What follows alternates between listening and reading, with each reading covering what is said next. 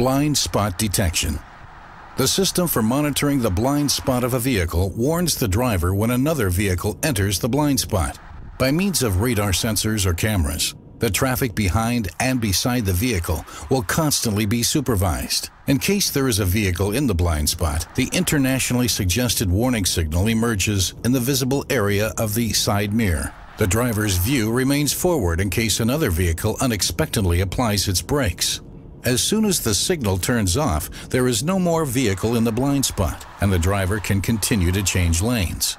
If the driver activates the turn signal when a vehicle enters the blind spot and indicates his intention to change lanes, the optical signal can be complemented by a haptic or an acoustic signal.